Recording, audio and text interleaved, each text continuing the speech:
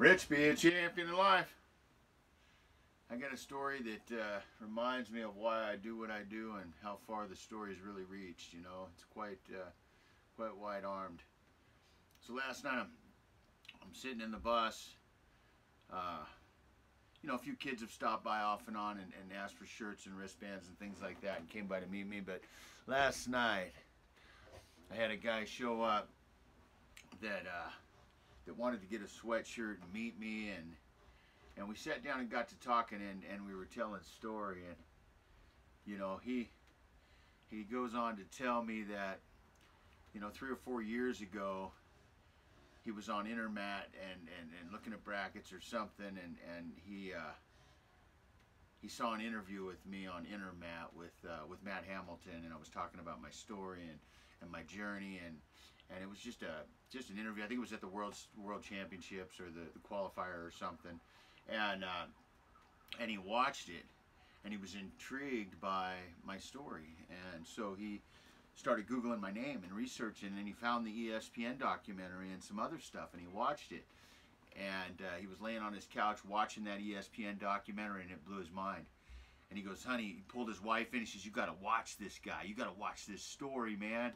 And, you know, the ironic part of it is he wasn't struggling with drugs, but he was struggling with he had the struggle in his life at the time. You know, he had been in an accident and having a hard time working, you know, having a hard time finding motivation, maybe a little depression, and just trying to get motivated and figure out what he was going to do. And he told me that story inspired him to get up off the couch and get moving, you know. If I can do what I did, then he can get up and find a solution and work forward, you know. And so I was just blessed that we connected, you know. And he told me he's lost a whole bunch of weight. He's been running and he's just taking better care of himself and staying inspired. And it was through capturing my story, you know.